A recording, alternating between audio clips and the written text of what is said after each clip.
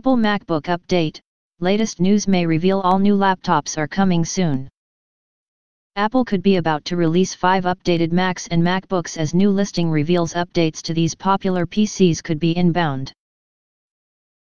Many thought that Apple would unveil new MacBooks at its WWDC Developers Conference last month. However, despite endless speculation, this keynote only revealed new macOS Mojave software and no shiny updated hardware. Although some Mac fans may have been left disappointed, it seems some new Apple devices could be coming soon. 9to5 Mac is reporting that Apple has recently registered 5 new Macs with the Eurasian Economic Commission.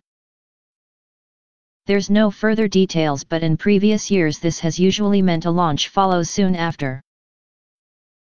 In fact, Apple filed its new entry-level iPad in February and the device arrived a month later at its education event in March. One slight confusion is that the listing says that the new Macs will be running macOS High Sierra, which would suggest the devices will arrive before September. This is when Apple is likely to release its new Mojave update, and any computers launched around then would surely have the latest OS installed. Another reason why it's unclear when these machines will launch is that Apple registered a host of iPhones in April, but these have never materialized. Apple's MacBooks haven't been updated in over a year, so some new specs would probably make sense, but this latest news certainly doesn't mean new machines are launching soon. Alongside the MacBook listing are also 5 new iPads. There's plenty of rumors suggesting Apple is planning to reveal an almost bezel-free tablet at some point in 2018.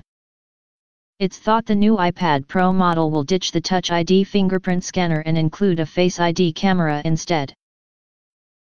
This would allow Apple to make the screen bigger whilst keeping the overall size of the tablet the same. Here's the full listings for the new devices. Mac computers with model numbers A1931, A1932, A1988, A1989, A1990.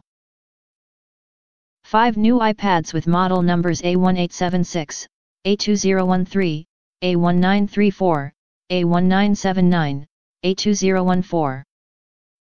There's no official word on new MacBooks or iPads, but one thing we do know is that there's a major software update coming to both of these devices later this year. macOS Mojave and iOS 12 include a swathe of new features, including the ability to make group FaceTime calls and a new way to check how long you've been using the device for. Mac users will also get a new dark mode which transforms the on-screen appearance, and there's faster ways to edit and mark up images and files within the Finder. Here's some key features coming to the iPad and MacBook. iOS 1.2 improved speeds for older devices, group FaceTime for up to 32 people, new memojis are customizable, interactive characters, new camera effects and filters, screen time app shows how long you've been looking at your device, group notifications lets you manage your phone and tablet better, improved photo search and sharing.